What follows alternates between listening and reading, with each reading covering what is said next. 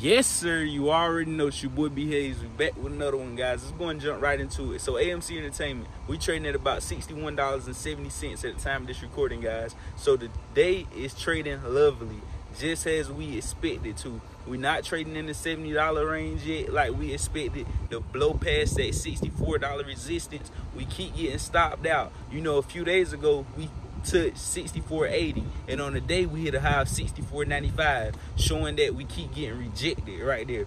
But I feel, guys, it could be power hour towards the end of the day that we bust above, or in after hours that we blow through it. But we is going to blow through it, guys. This is not financial advice. I'm not a financial advisor. I'm just letting you know what your boy think, guys. And I feel we is going to bust through that resistance pretty soon. And also, we having them tighter swings, what we talked about. You know, we had called previously when we ran up to $77 high that pre-market. The first time we called, before making that run, we called them swings of $15, $20, $30 swings, and then they happened. Now on the previous videos, we've been calling that a lot of people that made their money, a lot of day traders, a lot of people that just want to get in and out of this thing, they made their money, and now they see the potential that this thing has over the long haul. They were just trying to get quick money in and out, and then be mad at themselves from all the potential gains that they missed out on. So with that being said, now people are seeing the potential this thing has, and they're more willing to hold their positions, guys. And that's how we could tell is from the swing in the price action. We usually seen $10 swings, $15, $20, $30 swings with AMC. If you've been paying attention, the swings have been much tighter. Like on today, we didn't really swing much, guys. We opened up right around $60, $62.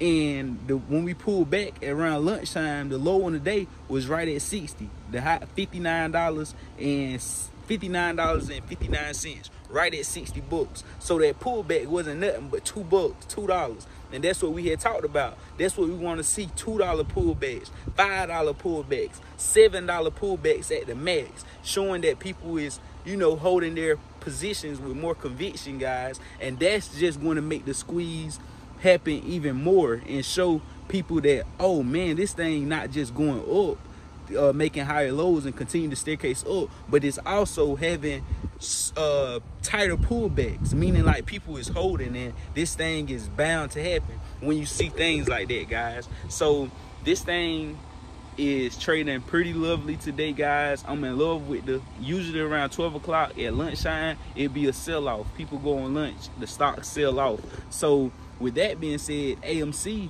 we only pulled back to about 60 bucks. The low today was 59.59. Just pulling back to that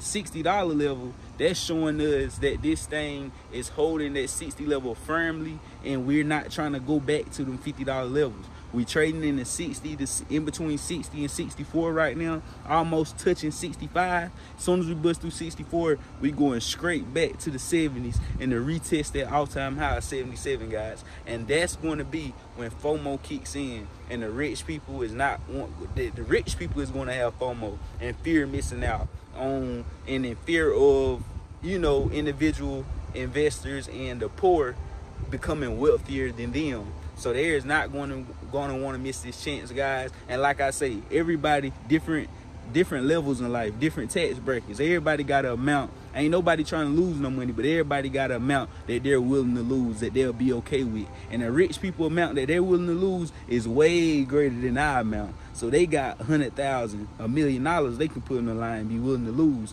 But that $1 million could easily get them 10, 20, 100 million off that big $1 million investment. So you get what I'm saying, and that will boost their wealth way.